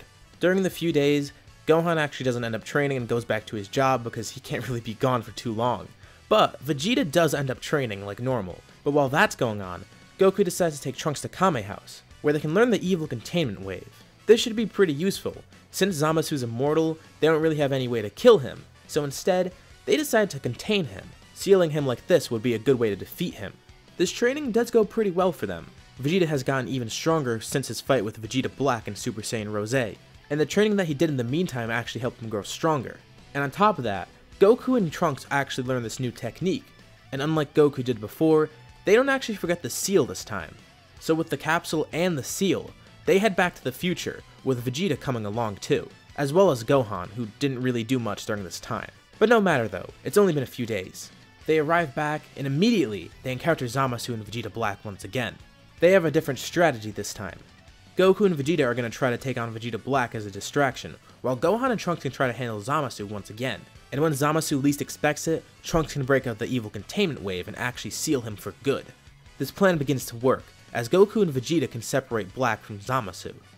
While they fight him, Trunks and Gohan are able to hold off Zamasu for a bit. Gohan places the container down, and gives Trunks the thumbs up.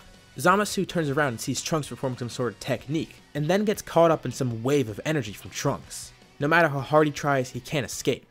Vegeta Black notices this and tries to head over to help him, but Goku and Vegeta stop him, as well as Gohan being there to help. After Zamasu is lifted up into the air, Trunks brings his hands down which puts Zamasu in the container. Quickly, they put the cap on and then seal it, with Trunks stashing the container in his pocket, and they have finally captured Zamasu. They're actually pretty surprised that the plan worked, but glad nonetheless. However, they still have Vegeta Black to deal with. Vegeta Black is pretty strong here. After his fight with Vegeta last time, he got another small Zenkai, but not as big as the first one. He was actually able to give Goku and Vegeta some trouble during their fight, and now Vegeta Black is pissed off. Without Zamasu, how can the Zero Mortals plan proceed? Angered, he launches himself towards Trunks, trying to get that capsule from him. Trunks wouldn't be enough to even take on Vegeta Black here, so he focuses on avoiding him, and tries to make an escape in order to protect the container with Zamasu inside. While Trunks tries to escape, Vegeta, Goku, and Gohan will take on Vegeta Black and actually try to kill him this time, in order to finally save the future for good. With the help of everyone else, Trunks is able to escape after a diversion is created, and now it's just Vegeta Black versus Goku, Vegeta, and Gohan. He's very angry though, and does begin fighting more aggressively, utilizing his anger to power him up further.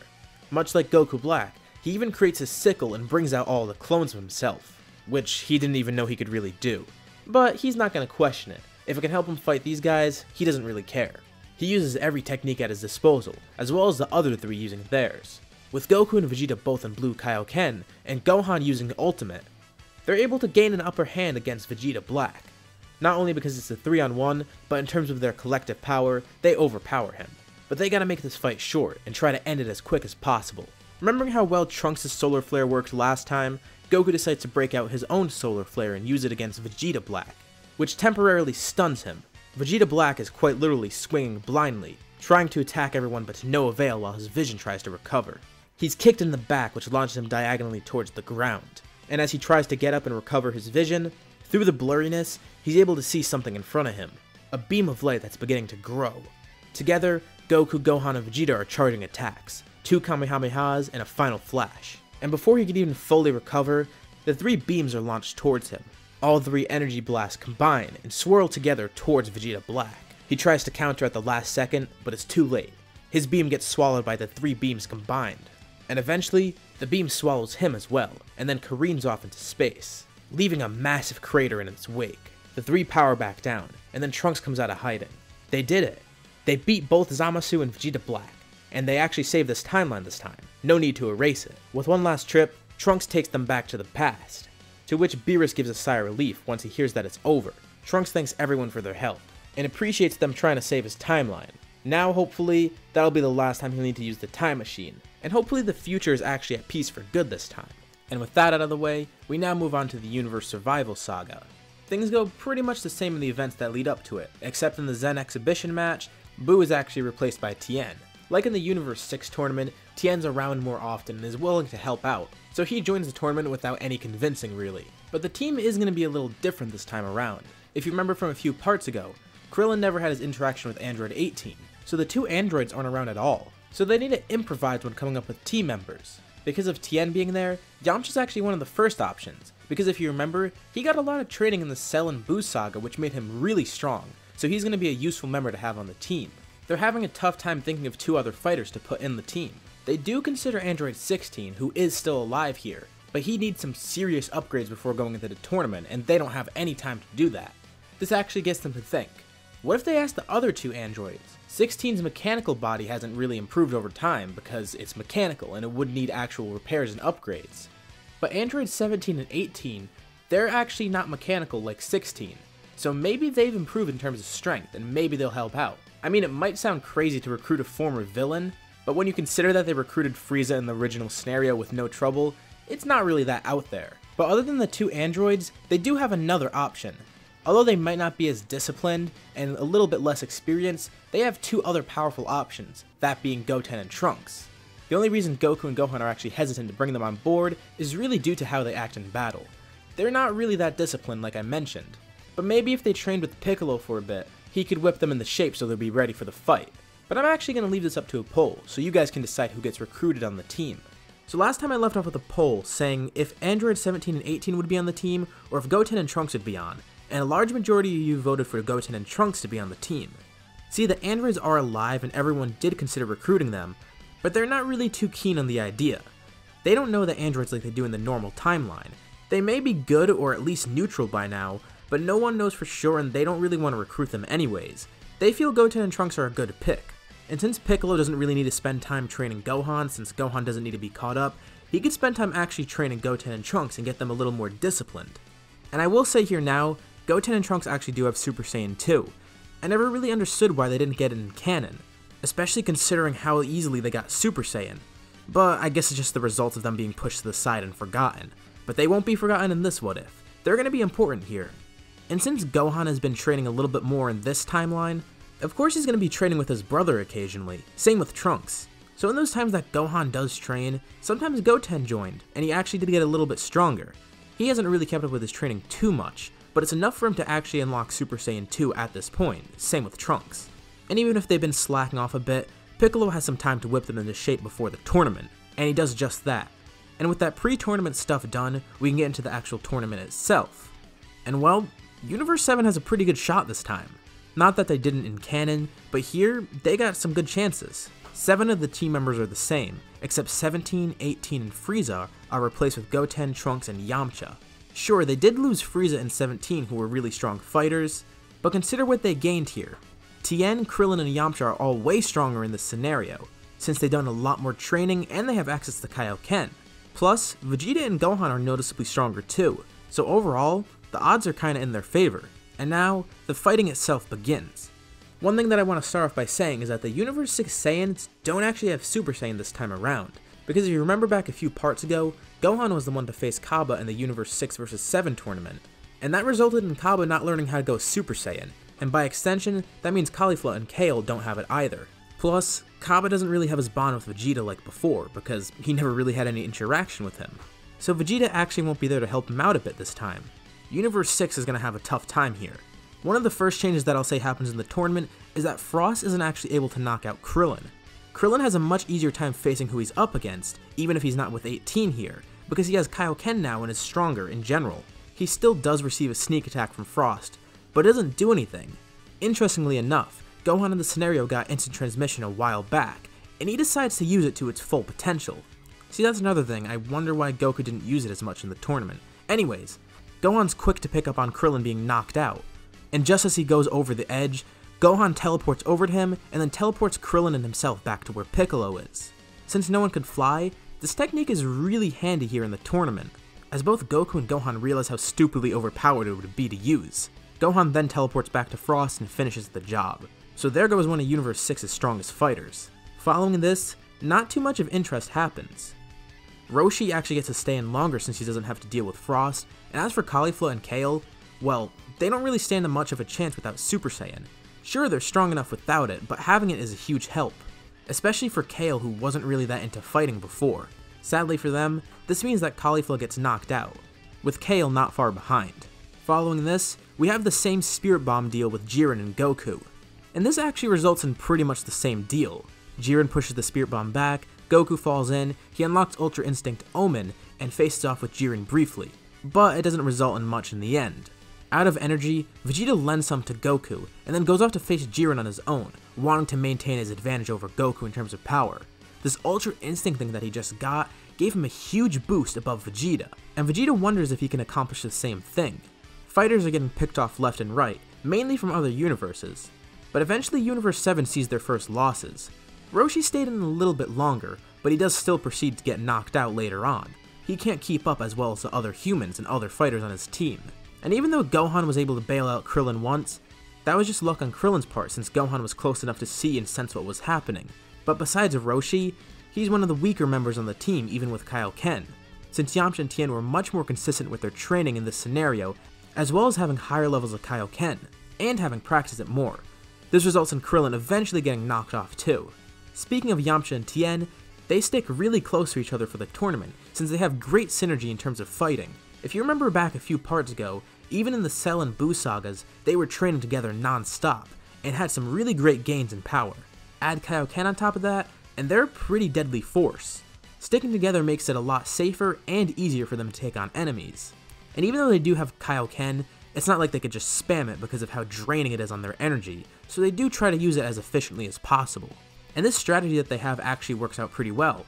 They survive a lot longer than what you'd expect for Tien and Yamcha, especially with all the different techniques each of them can use. As for Universe 6, well, like I said, it's not really going too well for them. They already lost a lot of their strong fighters, and the only ones they have remaining are Hit, Kaba, the Namekians, and Dr. Rhoda. Dr. Rhoda being the strongest in the tournament right now. Jokes aside, this isn't really that good of a scenario for them. Hit is a lot more careful, but he does try to face Jiren on his own, and that results in him getting knocked out. And without him, Universe 6 is pretty much doomed. Okay, I was joking about Dr. Rhoda, he wouldn't even be around at this point, but Kaba would still be around, since even without Super Saiyan, he is a decent fighter, but that's only going to go so far. In his last stand, through sheer determination and willpower, with the hope of his whole universe resting on his shoulders, Kaba breaks past his limits and unlocks something that he didn't even know was possible. He turns Super Saiyan for the first time. He saw this form before from the people from Universe 7, but he didn't know it was possible for him to do it too, especially at his level. Sadly though, it's not really enough for him. It's kinda tragic when you think about it. In the last moments of his universe, he's able to get this new power, thinking maybe it'll help him, and temporarily it does, but it doesn't go too far in terms of the tournament overall. This leads to Universe 6's early elimination, after the Namekians are taken out by Gohan and Piccolo. Universe 2 is also eliminated around the same time, and then went up against Universe 4's stealth fighters, Tien and Yamcha do get taken out too, but then that results in Universe 4 getting eliminated. Following this, Aniraza appears like normal, and he gets eliminated pretty easily. They don't have 17 who jumps into the beam and punches him right in the head, but the power of everyone combined should be enough to actually take him out. Speaking of that, I haven't really covered Goten and Trunks too much yet, and that's mainly because they've been very careful about their moves. Piccolo whipped them into shape and got them a lot more disciplined. And for the most part, they're either sticking with Piccolo or with Gohan, who are watching them to make sure they don't mess up. In case they need to be bailed out, Gohan or Piccolo will be right there to help. And this strategy is actually pretty good and works out, because Dispo then tries to attack Goten and Trunks, which would be really bad for them since they wouldn't be able to take him on by themselves. However, Gohan and Piccolo are there to assist them, and with Gohan's power boost in this scenario, he alone would be enough to take out Dispo. So add Piccolo and a stronger Goten and Trunks into the equation, and it's not really a contest. Dispo still does get eliminated. Universe 7 has a lot of fighters left compared to Universe 11, who now only has Jiren and Toppo, with every other universe being eliminated at this point. Jiren's pretty much solo, as Goku and Vegeta are facing him, and Piccolo, Gohan, and even Goten and Trunks try to face up against Toppo. Again, I'd even assume that Gohan here alone would be enough to take on Toppo. It wouldn't really be too much of a stretch here to say that, considering how much more training he's gotten. And Vegeta was able to do it alone even when he transformed into his God of Destruction mode, which Toppo doesn't do here because he's not provoked by Frieza. Goten and Trunks are pretty much there to watch and learn, but they do help out and assist. They really just need to stick close by, because if they end up getting knocked out somehow, then Gohan's going to be there to save them with instant transmission. Toppo does consider abandoning his values and becoming his God of Destruction mode, but he decides against it, which ultimately leads to him being defeated. So now, it's pretty much the remaining fighters Universe 7 versus Jiren, and they may have strength in numbers, but Jiren has more strength than them all collectively at this point. Goten and Trunks can't even fuse to help because they never learned fusion in this scenario, and even if they did, it wouldn't be too much of a help. But they're still motivated and want to help out anyways, as are everyone else on the team. Vegeta asks Goku if he could do that Ultra Instinct thing again, but he can't do it at will. He doesn't know how he unlocked it, or how Vegeta could do it himself. And it would be crazy to do anything to risk Vegeta's life in order to try and unlock it, because Vegeta's still the strongest team member, and they can't afford to lose him. I mean, even if he weren't the strongest, that would be kinda stupid to do, even though Vegeta does consider doing it. They don't really know anything else to do in terms of power, but technique could be very helpful here. They're all able to come up with a plan. Since the way to win is just having to push them off the ring, why don't they just do that? I mean, they've already tried breaking the ground beneath him, but Jiren's smarter than that. They'll need to think outside the box. And Gohan does just that. The same technique that he's been using to try and help people on his team, instant transmission, can be used to defeat Jiren, although it would require sacrifice. The plan is to have someone jump off the ring, as far off as they can into the air, just high enough so that they don't get eliminated right away and have some time while they're falling. While that person is in the air, Goku or Gohan can teleport Jiren over to them, as they all fall into the void. It is risky because if it doesn't work, then they'll be down by 2 fighters. But the risk seems kinda worth it, and Jiren doesn't know about this plan, unlike the groundbreaking thing. He hasn't seen Goku use instant transmission, so he won't really expect this to happen. Plus, even if he did see Goku use it, he doesn't know that Gohan has this technique either. With Goku, Vegeta, Gohan, Goten, and Trunks all creating a distraction, Piccolo sprints towards the edge of the ring, leaping high in the air as he goes off the edge. Jiren doesn't even notice this because he has 5 other people he's focusing on in front of him, which is good because he took the bait. Piccolo yells out to Gohan, who then places a hand on Jiren when he doesn't expect it. Placing his fingers on his forehead, he teleports both him and Jiren towards Piccolo, who's currently falling out of the ring right now. To ensure they fall, Piccolo and Gohan both grab onto Jiren and tackle him, trying to pivot him towards the void. Jiren is eventually able to break free from their grasp, and he's about to fire a blast to launch him back into the ring, but it's too late. Before he can even fire it off, he, Gohan, and Piccolo all fall into the void and are eliminated. Goku never gets to go into Ultra Instinct again, Vegeta doesn't get his blue evolution form, and Universe 7 has 4 fighters left this time instead of 1. In terms of the MVP, Goku's pretty much a clear choice here. Goten and Trunks did decently well during the first half, but once things started ramping up, once it came down to the wire and there was only strong fighters left like Toppo, Jiren, and Dispo, they couldn't really do much to help, but they were there to motivate everyone, and still never gave up. But they wouldn't really be considered to be the MVPs. Vegeta also could be considered, but in a situation like this I feel like Goku would get the nomination. But it doesn't matter too much either way because the universes are still revived from the wish, just as Zeno foresaw and wanted to happen. And with that, the Tournament of Power is concluded and Universe 7 is victorious, returning back to their home. Well, what now? So naturally following this would be the Broly movie, but Frieza's not alive, so he's not going to be recruiting anyone, meaning Broly and Paragus will probably remain on planet Vampa for the time being, if they even get discovered at all. Maybe the Frieza Force would be out scouting planets, but considering it's been basically disbanded and Frieza's not back, I'm pretty doubtful about it happening. I'm gonna call this a temporary finale for now. I'll wait and see how the Moro arc plans out before I continue this one, because with how the Moro arc is going now, I'm not really sure it'll go too different even with the events in this scenario, so I want to wait for it to play out entirely before I cover that. There's some differences here and there, but overall right now, I don't see too much being different. We'll have to wait and see. And that's why we're in this part and this What If for now. So what did you guys think about this part and What If as a whole? And if continued, what do you think will happen next? Leave your thoughts and suggestions in the comments below, and I'll be sure to check them out. As always, if you liked the video, be sure to drop a like, and if you haven't already, why not subscribe, as well as hitting the bell icon to get notified about any future videos I post on my channel, including future parts of this What If, or other videos like it. Thank you all for watching, and I'll see you on my next video.